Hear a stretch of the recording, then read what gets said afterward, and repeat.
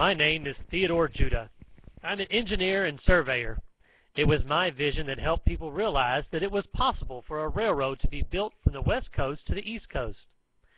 People called me Crazy Judah because I believed we could build a railroad through the Sierra Nevada mountains. I wrote a proposal that said it would work and sent it to Washington, D.C. Even though it hadn't been approved yet, I needed to find some people that would invest some money into this project. This was Lincoln's dream, and I could make it come true.